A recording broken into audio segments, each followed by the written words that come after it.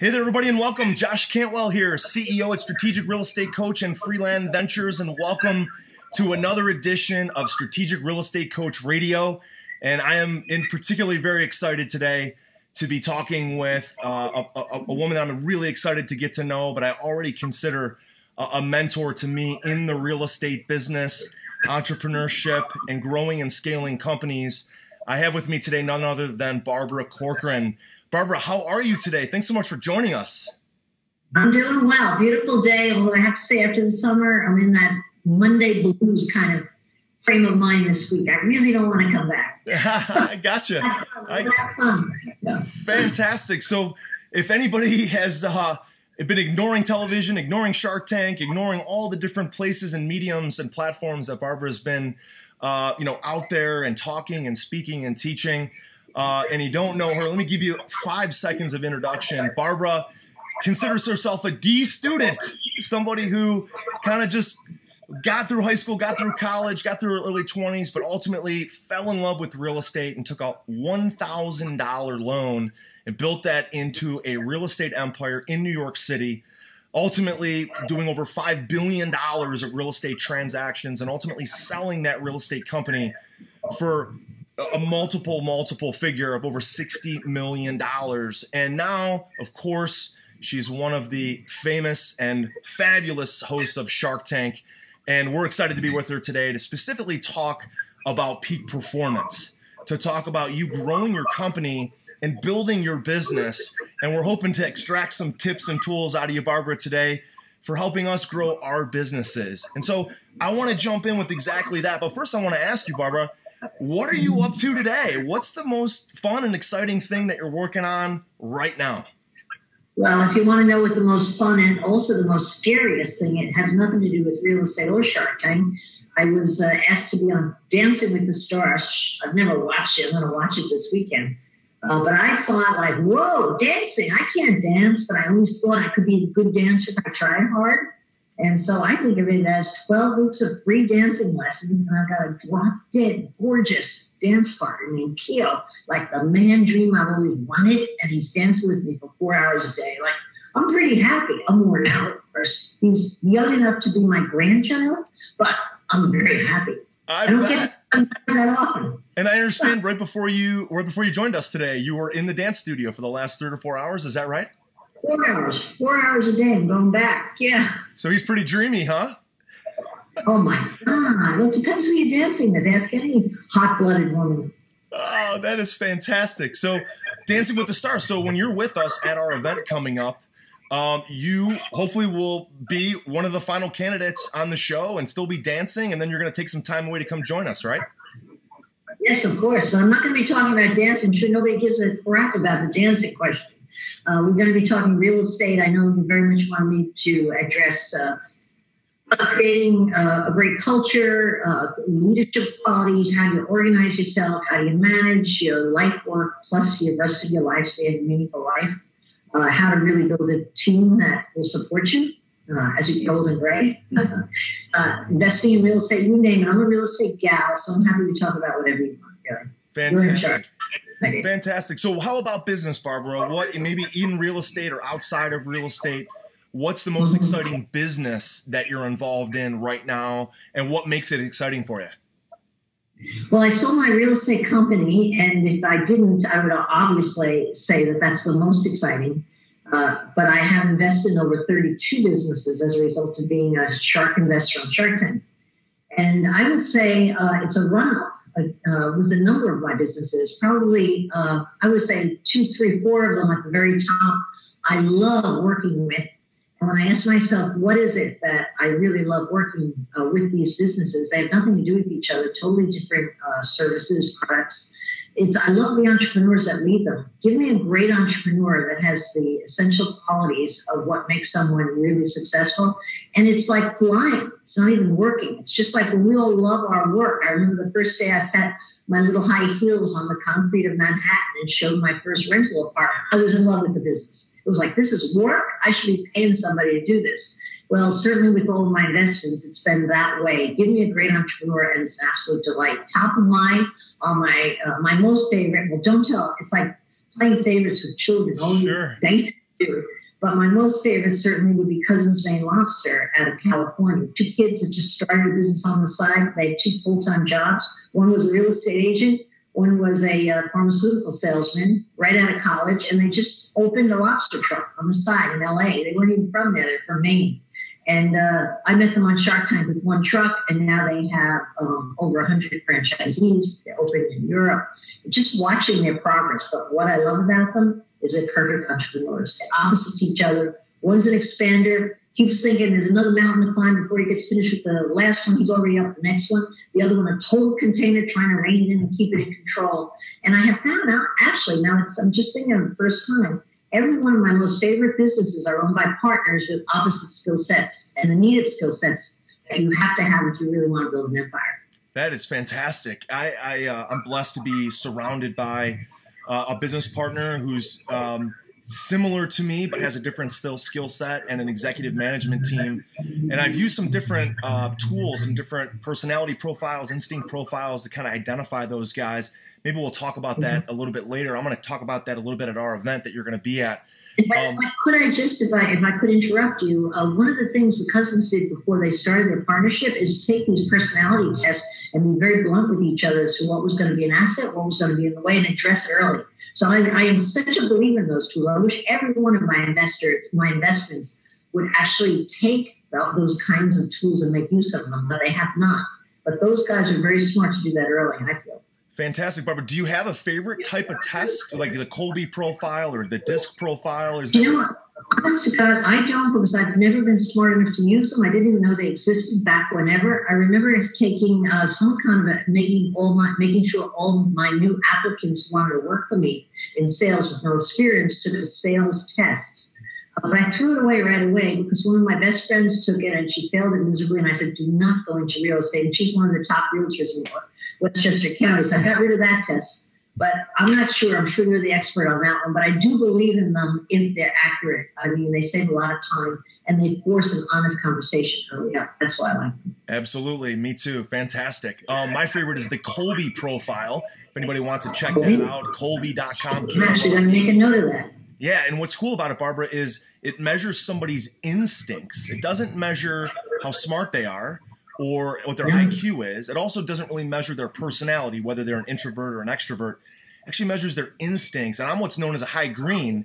I'm somebody that's a quick start. So I'm a classic entrepreneur. I like to find new things and start new things, and I always have new ideas. And so I have to build inside of my business, I have to build what's known as a high red, a fact finder, or a high blue, who's a follow through. And those are the guys in my operations departments that take all my wild harebrained ideas and they see them through. They do the research on them to see if they're going to be viable. And then if they are viable, we implement and execute. It's my high blue follow through. His name is Jason Schlegel, and we have a couple of others. They really see that that idea come to fruition. So that's what we use, Colby.com. Yeah. You know, I have to say that over all the years in business, building my own real estate brokerage firm, working with these entrepreneurs that I do daily now, with my new media company that I work with daily and run every day, I have to say that I don't hire anybody without following through and a high, whatever you said that rating was that you used in Colby. I just don't bother to hire anyone who's not extremely organized. Because even if they're a big idea man, I could be the big idea man and not be organized, but I have to be organized, and I need to throw it at whoever's going to organize and follow through for me. But I don't want anybody in my organization who can't follow through. I think it's just terrible, a drain on the team.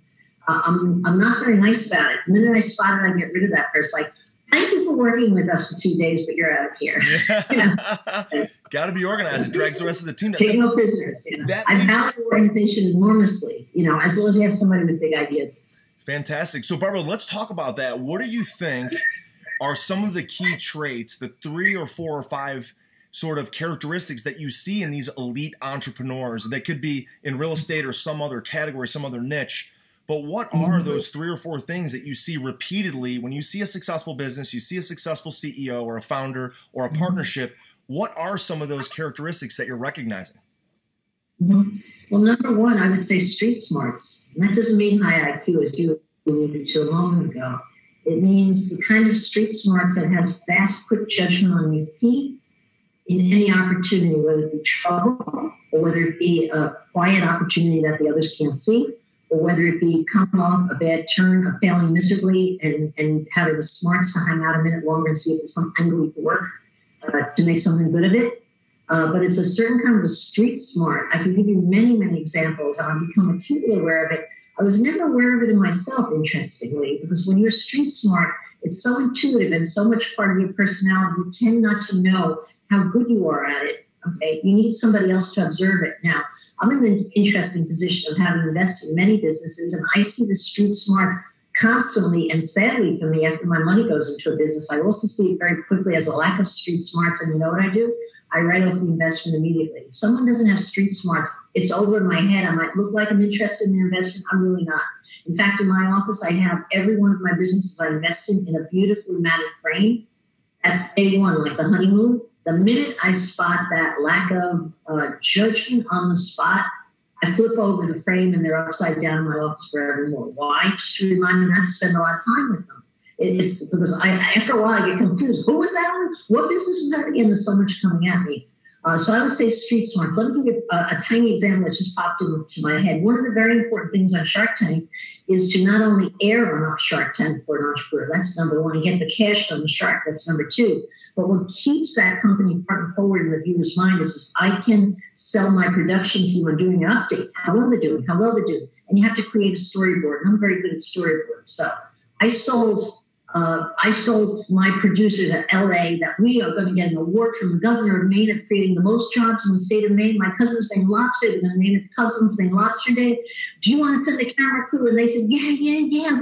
We'll send, we'd love that update. And then I called, of course, the governor of Maine's PR people and said, hey, LA wants to send the camera crew, but we need an award for the best, blah, blah, blah. I basically sold both sides, but something went wrong. When we got there, I wanted their brand all over the TV. And I'm sorry it takes so long.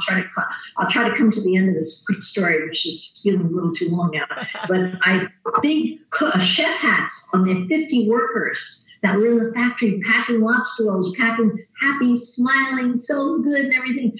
Cousins Maine Lobster, Cousins Maine, bright red, so that no one at home could miss their brand and they'd order from them.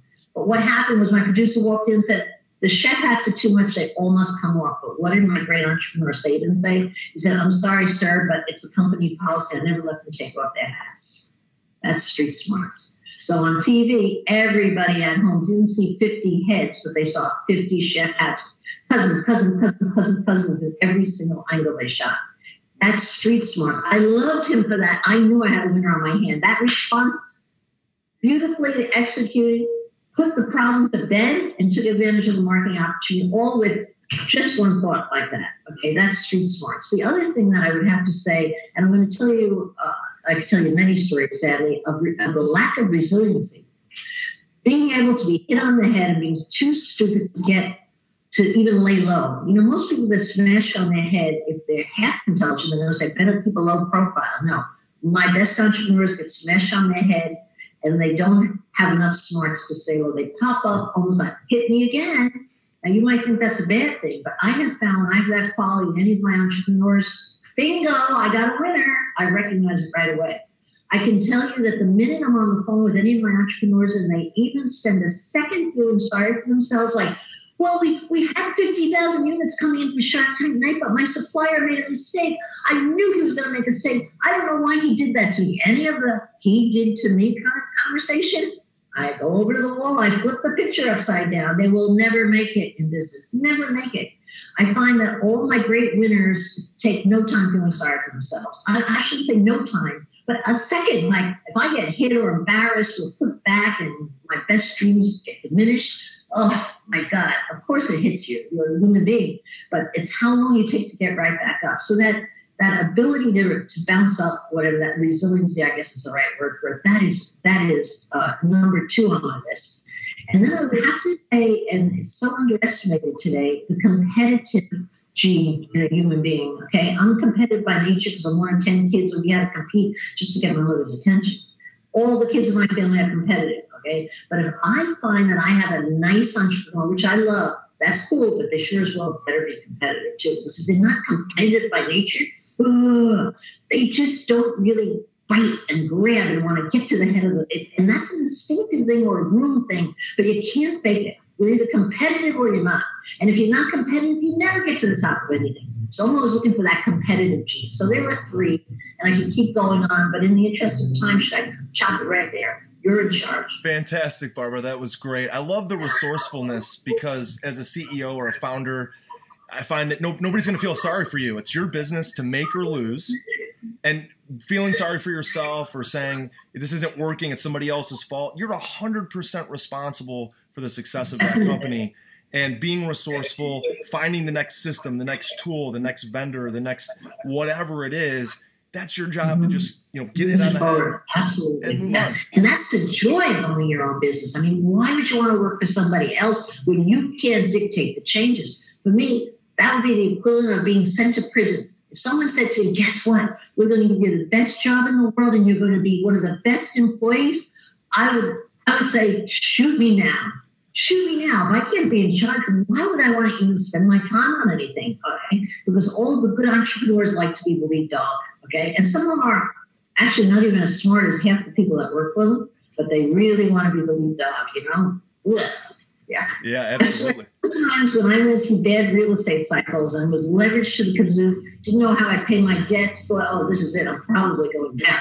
On those many moments of the real estate ups and downs of New York, which was always over leveraged, I used to actually lay in bed and I go, what the hell will I do if I really have to fold this company? And the same thing came to my head every time. And it made me so happy. I went to see it, I'll get an apple cart. I'll sell apples on a corner. Why? Because I hustle more apples than anybody. It's just a little cart. Surely I could borrow the money to get a cart and I could buy the apples.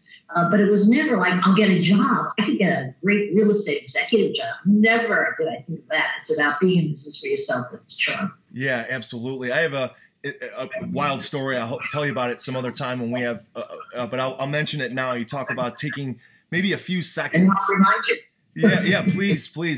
It's part of the fabric of who I am. I'm actually a pancreatic cancer survivor. And pancreatic cancer has just an 8% survival rate. So I was... Is it 80? 8. Just eight. Single digits. And so I was diagnosed in 2011. I remember one night, the day I was diagnosed, I allowed myself to get up to my master bedroom, get home, and cry. And I remember the next day putting that behind me and saying, okay, I have this new challenge, but we're going to figure it out. I'm going to work with the doctors, work with my wife, work with my kids. I got to figure out how does this going to all work inside my business? What do I need to do with my employees? It literally, I snapped out of it like that. And it's a wild and pretty extreme example. And thank God, the 8% survival rate after 5 years. I just celebrated my 5-year anniversary about 8 months ago. So I'm one of the lucky 8%. But I think the lesson there is, like you said, Barbara, I devastating diagnosis. I gave myself one night to kind of sulk in it. And then I was like, okay, tomorrow's a new day. Let's start over.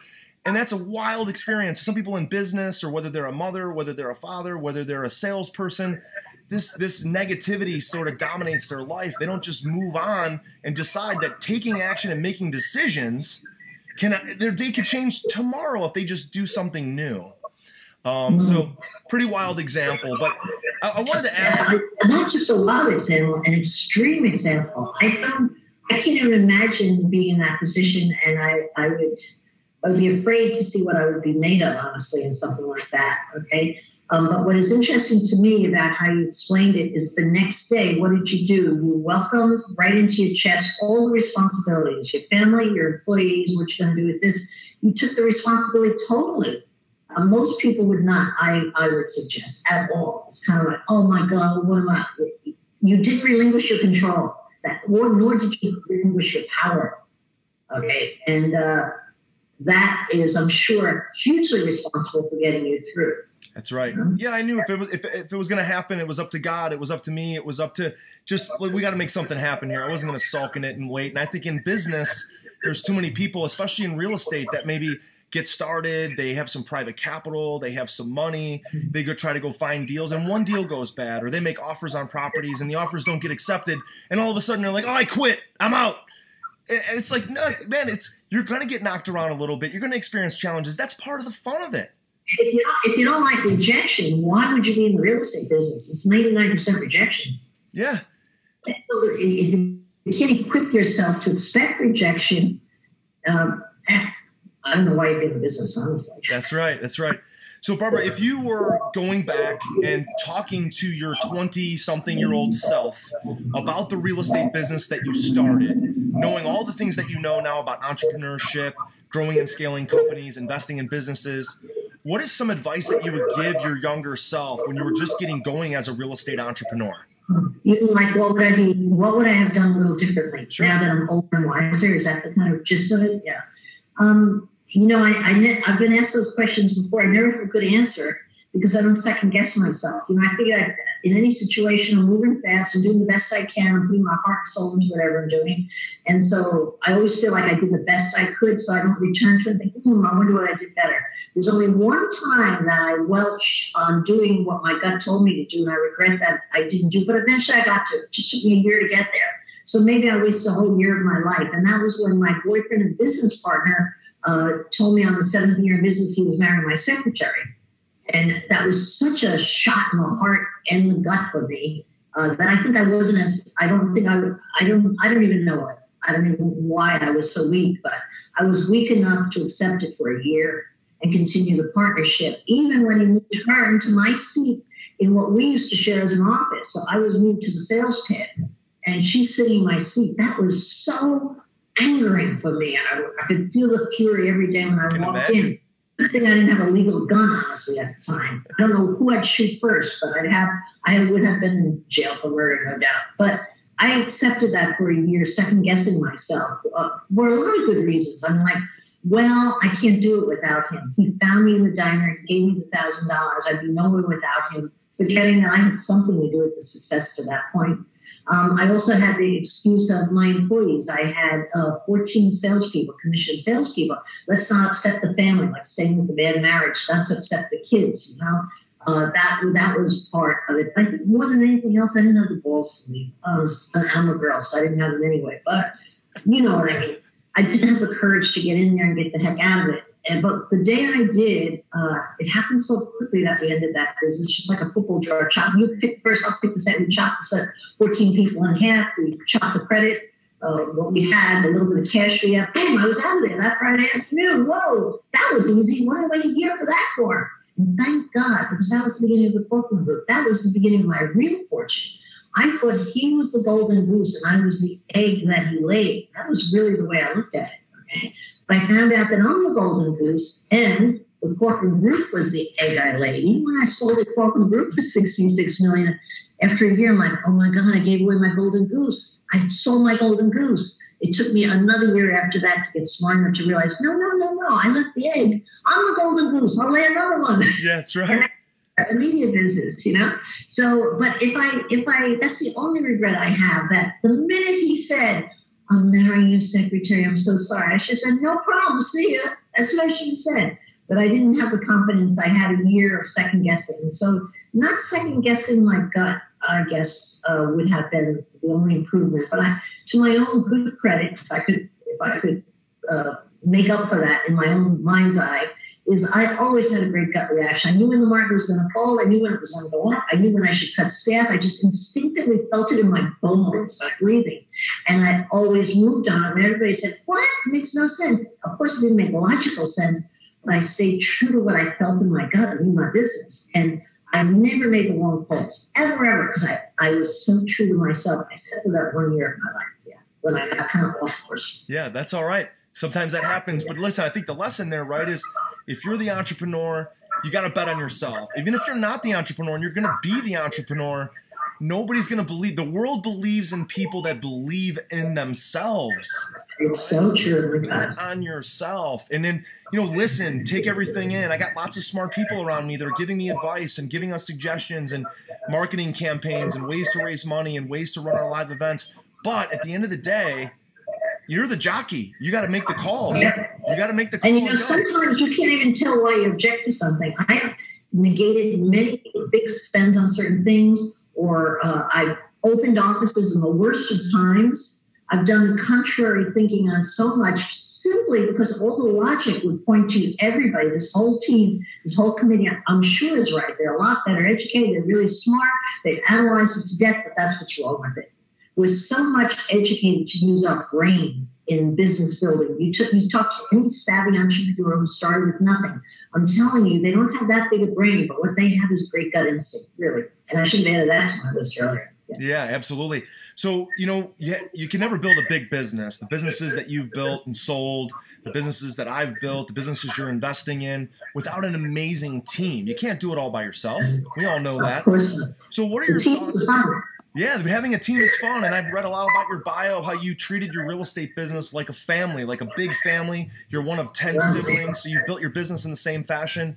But what tips and ideas do you have or tactics for selecting the right team, and how do you treat your team and building an amazing culture? I think the basic ingredient is you must love. I know that doesn't sound like a cool thing today.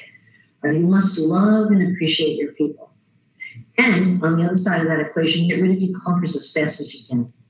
In the clunker category, I would say complainers come to my mind, number one. I see them as thieves in the night that steal the energy of the entrepreneur running it, and also of the colleagues that they work with. Get one complainer in a group of 8 people, and sooner or later, your 8 people will know what's wrong with everything.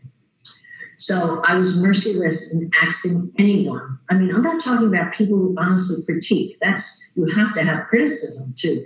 Those are your best friends in a way. People can actually criticize what's going on and tell you the truth. I'm not talking about that. I'm talking about people who are never loved and they're sad about life, and they're going to make sure everybody else is sad with them. Those people. I never had them in my company. And it's like pulling a thorn out of a horse's hoof.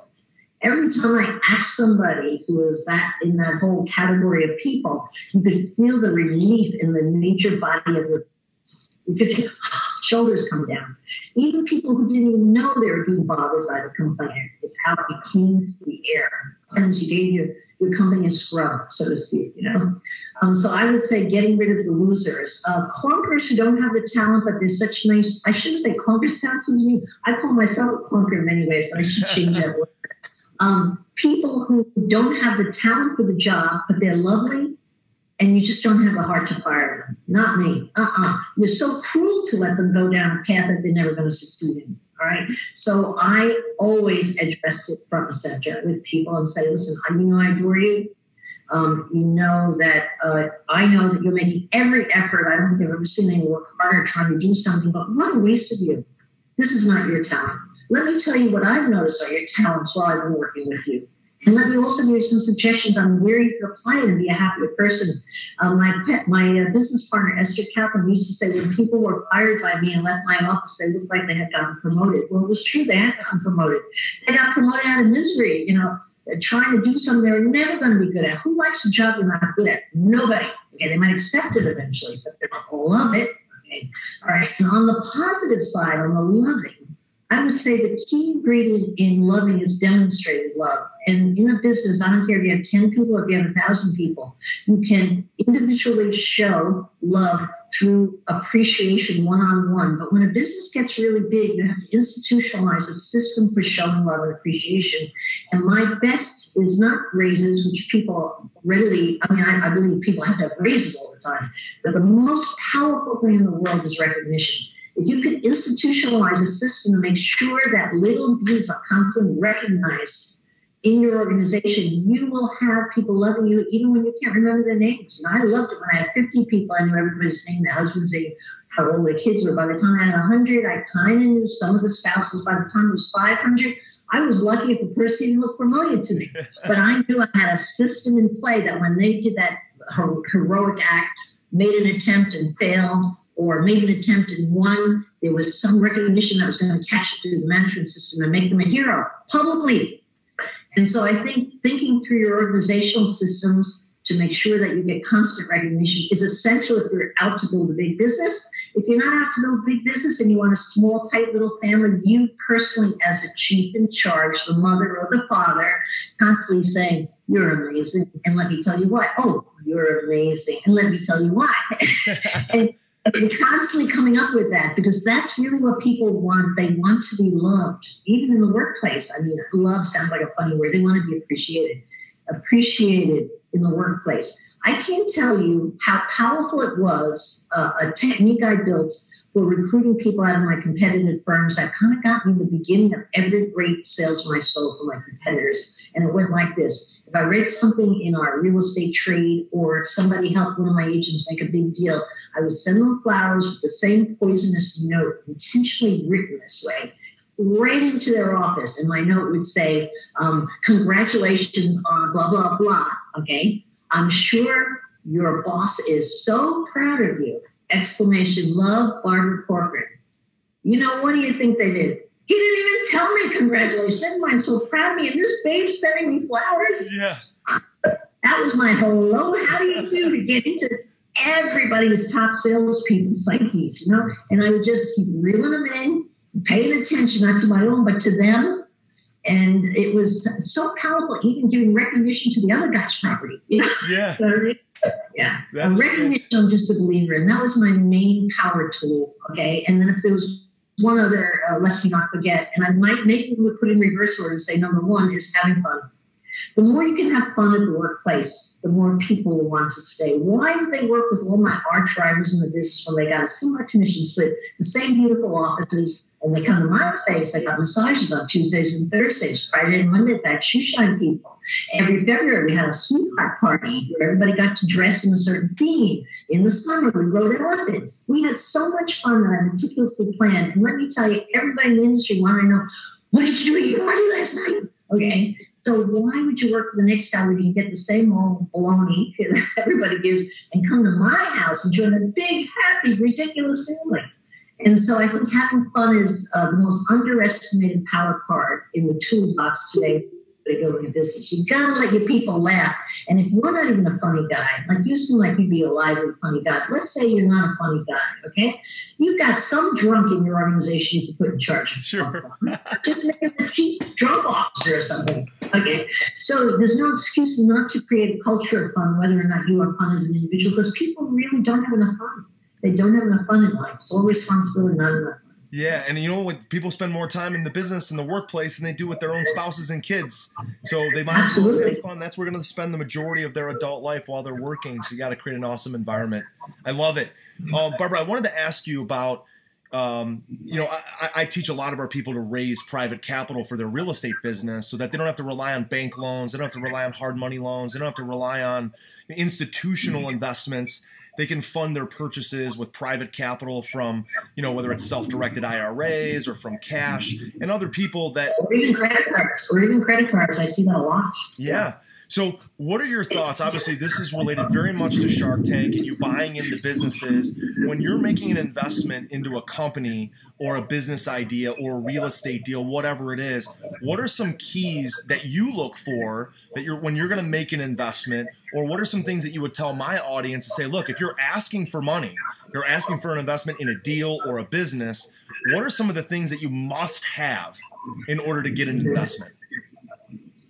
When you're saying you must have, from my perspective, as an investor, or if I'm asking if I'm going out to raise capital, which first? I guess the perspective I'd like to hear from is, let's assume you are an investor, you are the business owner, and you're looking for capital, and you're pitching an investor like a shark. What are some things that you have to have, ducks that you have to have in a row, whether it's metrics or whether it's your business model, your systems? What are some things that are like the perfect parts of an investor pitch to get money? Well, first of all, you have to realize, just like any shopper looking for a new suit at Macy's, every shopper is different, right? And so if I were to paint the picture of the profile that I now know my fellow 5 sharks shop for, it's vastly different shark to shark, okay? If you were pitching Mr. Wonderful, for example, Kevin, the bad guy that sits in the middle, who, by the way, is the sweetest guy in the whole thing in real life. He's a pushover, but he plays that role very well. He's all about metrics, Nickels and dimes, he wants to get back on every sale. Nickels and dimes, that's how he sees you as a good potential. I have found, for me, I couldn't care less about metrics. I couldn't care less about anything any term that you have to ask a first grader to define, who wouldn't have the answer. If it's real simple, that's what I'm interested in. So all that fancy talk and analysis, I find doesn't mean crap. In fact, the businesses that I've invested in with best metrics have gone the worst. The business I'm investing with the most educated entrepreneurs, including some of the most statusy business schools in America, have gone the worst. And I often ask myself, why is that? Because they have their eyes on the wrong ball.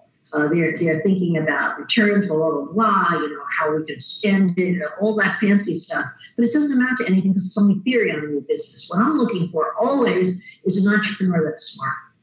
I've taken even investments in smart entrepreneurs and even totally changed the business. Never mind the business model, but you're in the wrong business. Hey, do you ever think of, boom, okay, they're the right entrepreneur, wrong business idea. Okay, it's always about the entrepreneur. When you're coming to raise capital, the one common ground I think all of the sharks are looking for, which is rarely asked, interestingly, I was actually thinking about that the other day, but always on our mind is, how am I going to get my money out? How am I going to get my money out?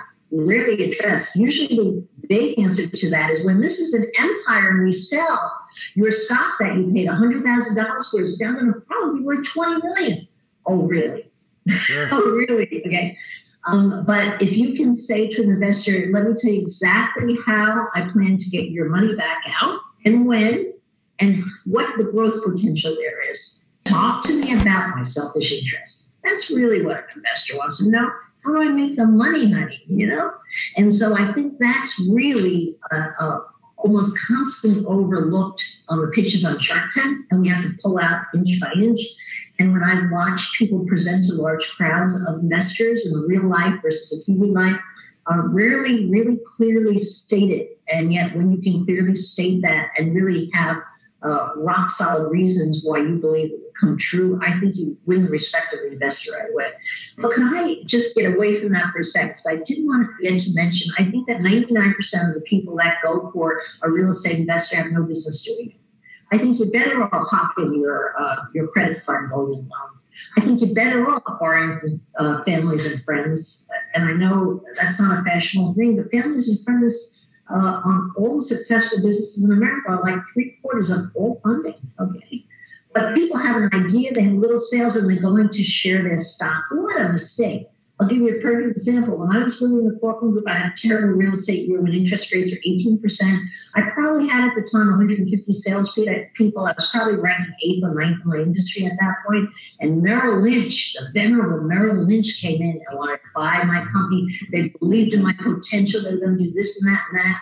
I organized a deal to sell 95% of my company for $100,000. Do you know that was only 5 years before I sold it for $66 million? Wow.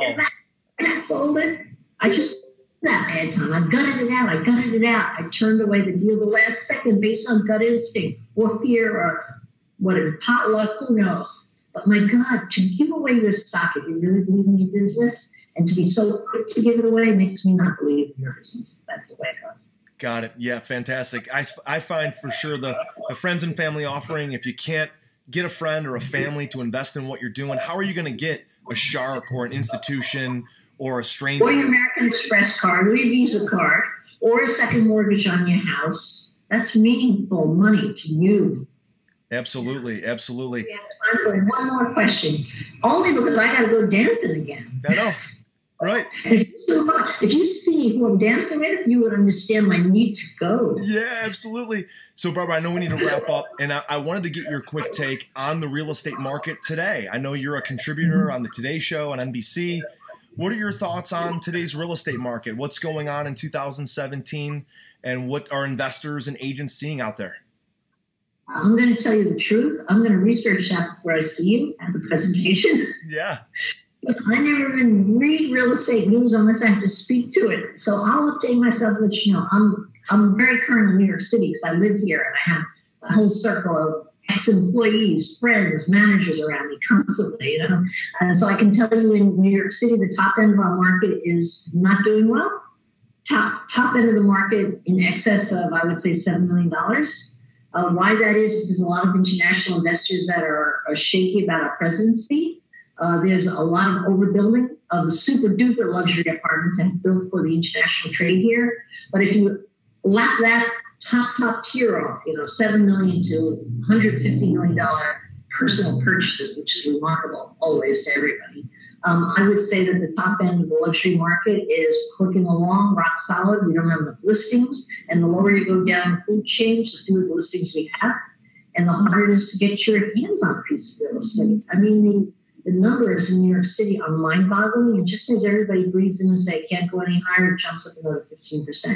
When you're a bubble here, I don't see it. Maybe I don't have a good gut instinct. I always knew the bubbles all the time. But I don't feel a bubble from everything I'm feeling around me. So luckily, I hope I'm not wrong, but I'll have a national opinion when I see you. All right. A little knowledge to take it, you know. Absolutely. Well, I appreciate you dropping some knowledge with us today for sure.